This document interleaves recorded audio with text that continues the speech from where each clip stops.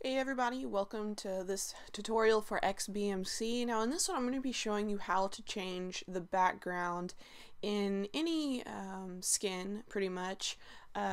It does give you, a lot of skins will give you the ability to change the background, but a lot of the times it only changes the first background, like this one here, like it'll show the ones that are behind the menu. But once you click on that item, say settings, and you go into settings, the background, as you can see, behind all of the menus is not the settings background. So the way that you change this is you're going to have to change this through your files. So we're going to head out of XBMC and head to your desktop. Now I'm on a Mac, so yours may be a little bit different on a Microsoft computer. I'm not sure. I think it's pretty much the same. But anyway, so if you're on a Mac, you can click up here on Go, hold down Option on your keyboard and click on Library. That'll take you to the folder that we need to go to, but if you're not going to do that, I'll show you guys another way to do it. So you're going to hit on Macintosh hard drive, then you're going to click on Users, your user account or your thing. Then you're going to want to go to Library. Now by default, Mac hides this folder if you have, I believe, 10.6 or higher operating system. It's going to hide this. So all you have to do is just right click, show view options, and then right here you're going to click show library folder, or you can also just do the go and click option and then click on that. It'll take you to this folder here. So click on library, then you're going to click on application support, and then you're going to click on XBMC, and then you're going to go to add-ons.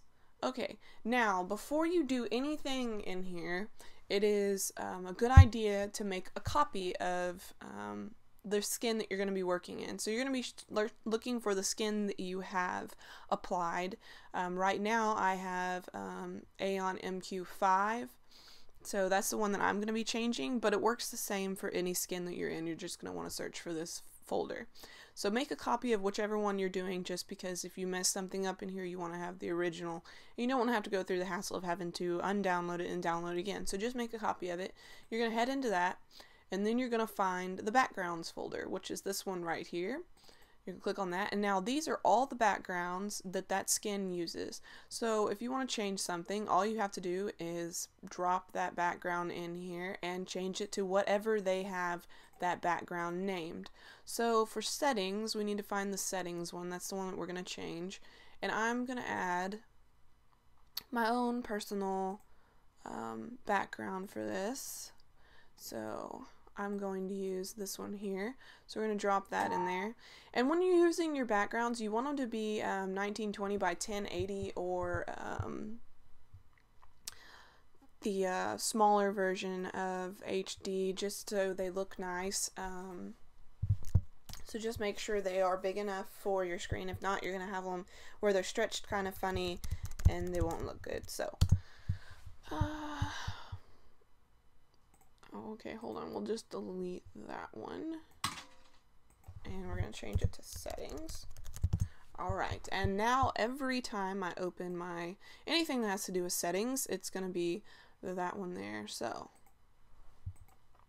okay, so we're going to exit out of here. Also, yours may have more background choices than others. Like this one has a lot of background choices, and then it also has extras, which would be all kinds of images that are used within the skin. Now with Aeon Nox, I'll show you guys that one real quick. Aeon Nox doesn't have as many, so you only have these here. There are probably ways that you can add other ones in here. I'm not 100% on that, because I believe that the script that's written for the skin has these in it, so I'm not sure how you would do that. I'm not really good at script and stuff like that, so I can't tell you guys how to do that. If I figure that out, I will let you guys know.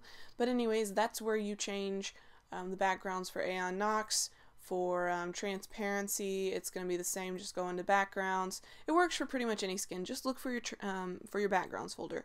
Once you do that, you're just going to want to relaunch your XBMC. So I'm going to close mine real quick, because you have to restart it in order for these changes to take effect.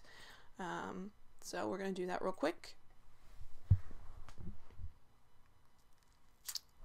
quick as in, is it gonna go? Maybe I didn't click it. Okay. Yeah, I didn't click it. Alright. Loading up. Okay.